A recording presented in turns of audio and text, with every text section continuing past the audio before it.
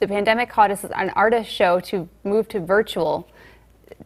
The 72 Greenwich Village Art Fair is moving online and casting a wider net for artworks. The art fair will showcase a few pictures and a bio of the artist with a link to their websites.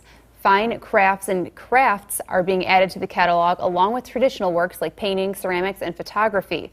Virtual studio visits, workshops, and performances will be streamed too. Artists' costs have dropped. It's now just a $30 application fee. Those are due August 16th.